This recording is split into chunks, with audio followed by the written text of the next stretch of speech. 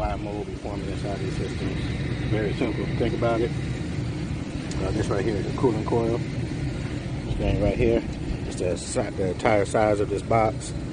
It's 45 degrees by design, so it's nice and cold.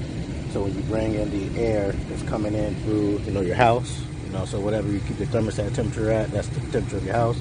It comes across this coil, and you get the couple and coaster effect, so it starts to sweat, and then it fills up the pan, not this pan, but the pan inside the unit, which goes on your drain and it drips outside. So that's why you get that water dripping outside.